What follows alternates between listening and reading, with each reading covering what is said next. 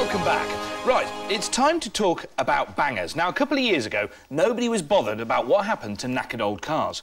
But oh, how times have changed. Yeah, thanks to the government's scrappage scheme, every old banger now has the potential to be worth £2,000 if you trade it in against the cost of a brand new car. But is it actually worthwhile?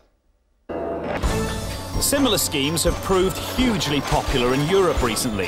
It jumpstarts new car sales for the economy and gets old, polluting cars off the road. If you've got a 10-year-old car, it sounds deeply tempting. In other words, if you've got a car that was registered before the 31st of August 1999, take it to a dealer's, they'll bring it down a place like here, right? But they'll also give you a whopping £2,000 of the cost of a brand new car. But there are some rules. Your banger has to be either taxed or officially declared off the road.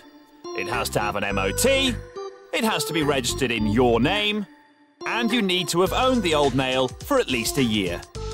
Most manufacturers are taking part in the scheme, even Rolls-Royce, but it's the cheaper end of the market where that £2,000 scrappage discount results in the most attractive deals. The Hyundai i10, for example, is on sale for just $4,995 with the scrappage discount.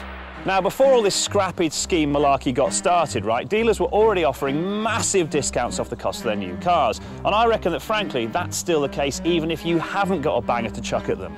So what I'm going to do today is go to the dealers and try and beat the scrappage price. Simple as that. But there's an issue. Obviously, I'm way too famous I'm going to get recognised.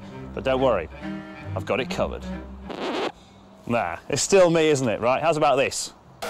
We're going to use our secret weapon, Gemma, to find out if she can do a better deal by ignoring the £2,000 scrappage trade-in altogether.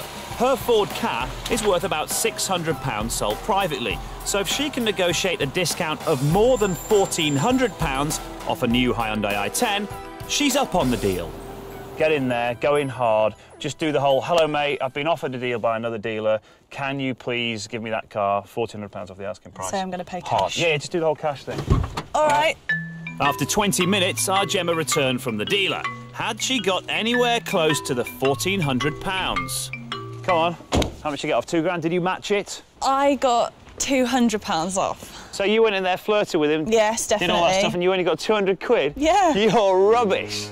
So, based on that, trying to negotiate money off a new car may not be of much benefit. And if the market value of your banger is less than £2,000, you'd be better off going with the scrappage scheme. Now, the government puts forward £1,000 towards a scrappage discount, and the dealer, on the other hand, is supposed to match that at least.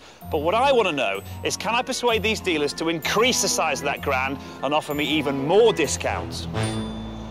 My starting point, as ever, is the internet, which is awash with info on the latest scrappage deals. I'm going to kick off by seeing if Skoda can offer me anything above the basic £2,000 saving. I'd like you to discount the Octavia S by £3,000 and I'll buy the car and walk away. We couldn't do that. At the present moment, Skoda are offering £2,500 off any Skoda model. Oh, come on. 2,800. No, 2,500 is our best offer. Not bad. An extra 500 quid off is better than nothing. But then I clocked an even better offer. Just looking on the Ford website here, now it says save up to £5,000 when you buy a new Ford. I'm just wondering, though, if I can actually beat that. I'm thinking about getting something like a Mondeo. You know, if I drive in there in an old banger and say I want to get my money off. We could actually give you £6,721 off that vehicle. £7,300 and you've got a deal off that car. I couldn't go as high as that. I want £7,000 off it and you've got a deal. Come down to the dealership, have a chat with us. Wow. He has just offered me £6,700 discount off a new car. That is amazing. And frankly, with a bit of arm twisting, I reckon I could have got him up to £7,000, which is even more massive. So what it does prove is that with a bit of careful research and digging around, don't just accept the first £2,000 you get off a car. There are better deals to be had out there.